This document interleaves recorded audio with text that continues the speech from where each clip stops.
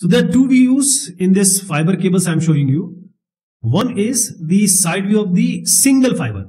Here we are showing a top view, you can say. Inside a sheath or a protective sheath, there are three different fibers. So fiber optic cables, they are almost similar to the coaxial cable, but they don't have the braid, that is the netted braid, protective sheath of the metal and cloth. So the core is surrounded, the center is the core, glass, where the light propagates. And above this core we have, it is surrounded by a glass cladding. And the mu, that is the refractive index, is lower than the glass core. Right? Because we want total internal reflection. Then we have the thin plastic jacket to protect the cladding. And then we have these grouping of, in the bundles. So fiber are grouped in bundles. And there is an outer protective sheet. That is how it is protected. So, I'll just show you a picture here. See. How do we lay these fibers? Because this is an expensive and very, you can say, skilled task. So, if it is terrestrial, just lay it down 1 meter. If it is near the seashore, then transoceanic fiber sheets, these are buried in trenches. And there is a special, sea plow, which does it like this. It looks. This is how in the trenches means a kind of, you can just dig a hole, long hole, and then you can put.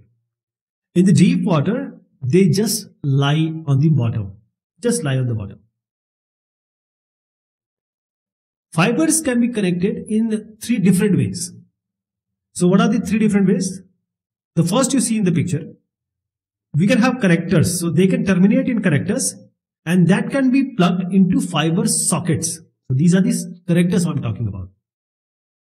This is the easiest and the best way. Not best way, easiest. I'll tell you why it is not best.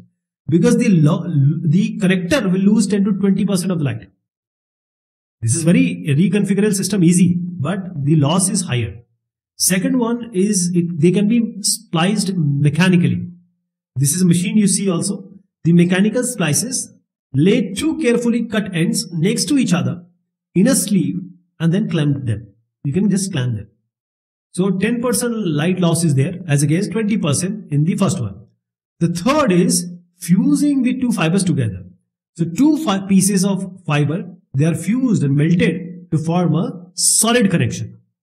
This is how they are melted. There are certain things also in this. You can get some bubbles, but it will be like seamless connection. A fusion splice is almost as good as a single drawn fiber. So there are 2 kinds of light sources because light is very important here. All is about light. So there are 2 kinds of light sources for signaling. First is the LED, light emitting diode, and the second one is semiconductor lasers. This is the laser. This is a single mode laser.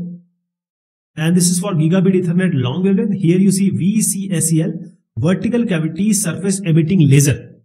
Okay. So this is for gigabit Ethernet short wavelength. And the above one, of course, you see the light emitting diode. We have also showed the core and the spot size.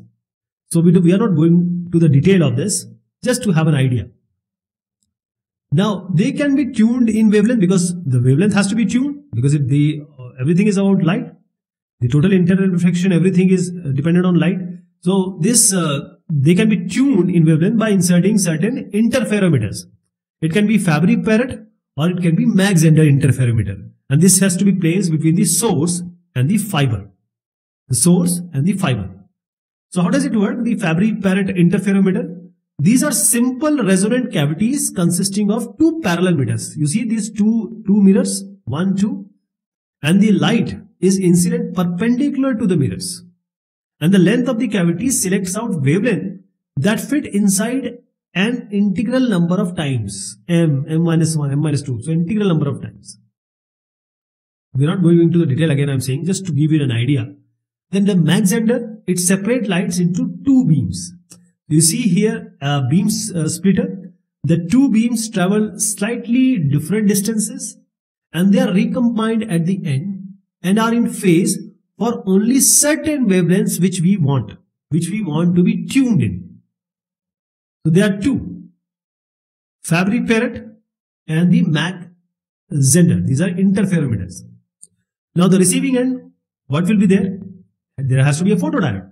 So the receiving end of an optical fiber, it consists of a photodiode, and which gives the electric pulse whenever a light strikes it. So the response time of photodiode, which convert the signal from optical to electrical domain, it limits data rates to about 100 Gbps. Okay. Now you know the first discussion we had, why we are limited to 100 Gbps? Because of this.